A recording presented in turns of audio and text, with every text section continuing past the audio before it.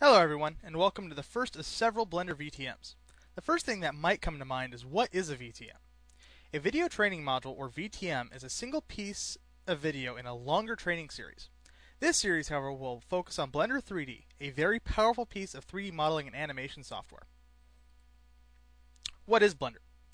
Blender is a 3D modeling application commonly used in the indie video and game production fields due to its price and capability. Pick any 3D game and look at the characters running around. They were all modeled, textured, and animated in software like Blender. Blender is capable of a lot, but is most often used for its modeling and animation capabilities. This is primarily what we'll be covering. However, Blender is also capable of scene composition, video rendering, and post-production and editing. For some example projects, take a look at the gallery on blender3d.org.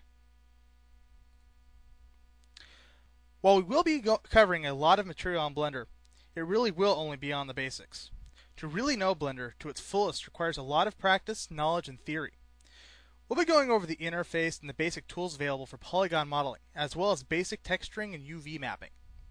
Don't expect to get a whole lot out of this. Learn the basics and improve upon them. For these VTMs, you'll need a few things. A copy of Blender 2.43 or higher is a must. You also need both a 3D button mouse and a number pad on your keyboard. Navigating the interface is a bit clumsy without these. You also need some sort of image editor.